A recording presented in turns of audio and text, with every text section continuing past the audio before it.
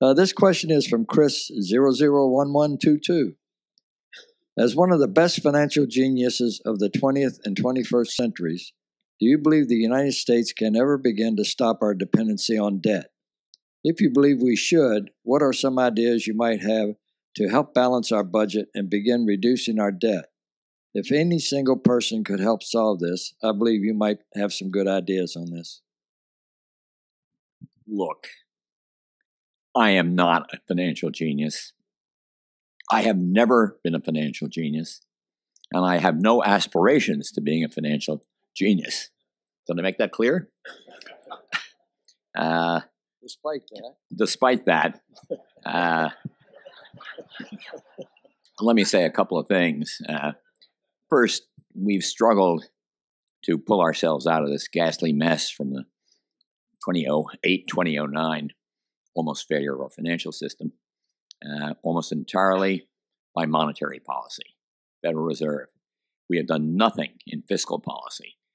We could have raised taxes to help or cut taxes to help. If we have done neither in any material way. There have been a few tax increases, I think, in that period, not enough to alter the balance. So we're going to have, every economist is going to tell you, at least they told me this in 1949, that the best way to deal with crises is to have fiscal and monetary policy work together. And we have not done that here. So how do we get out of it? How do we start to cut that debt down? Well, first, a massive, say, tax increase, huge tax increase, to start running at surpluses would be an economic disaster for the country. So the way it's going to have to work is if we continue to get growth, and I think we might be lucky enough to get 2.5% or 3% growth in GDP, we can work the ratio of debt to GDP down just by not letting the debt grow. And if the GDP grows and the debt doesn't grow, just by holding it steady, you won't do a lot of damage to the economy, and the ratio will gradually come down. It is large, and I would say historically alarming, but I think in today's circumstances, it's something that you have to be conscious of taking it down by maybe some combination of rising taxes, although the demands of our budget, all these things about helping, having college free for students and helping the people that need help in our country, of whom there are many and who deserve help, who we must have. We must help. We're going to have some kind of a revolution around here, which is the last thing anybody wants. To balance all these things in a federal budget in an affirmative, quickly changing, sharply changed dynamic is simply not going to happen.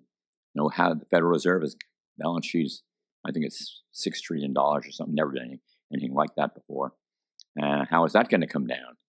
I don't know the answer to that question. And how do we have, in a political system, that we are almost stymied every time we do something in government? Nothing much happens down there. How are we ever going to do even the small things I'm talking about? A more intelligent tax system that can raise a little more taxes, enough to pay for the things we have to spend money on, or that I believe we have to spend money on.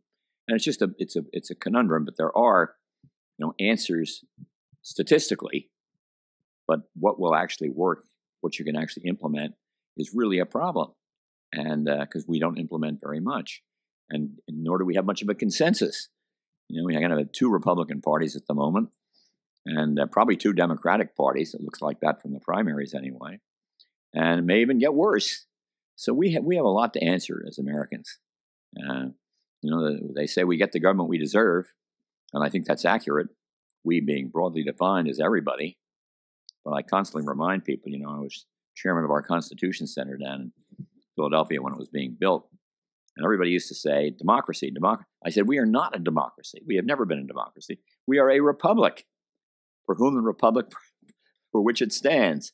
That's what we've always been, where the voters elect their most able representatives to represent them.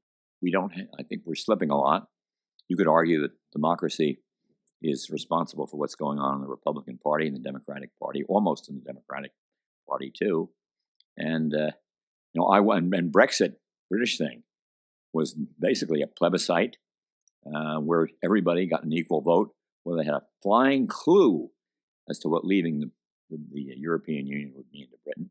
And obviously most of them didn't. So you get, issues about feelings, issues about emotions, issues about who talks the loudest and gets your ear last, and that's how you vote. And none of that is healthy.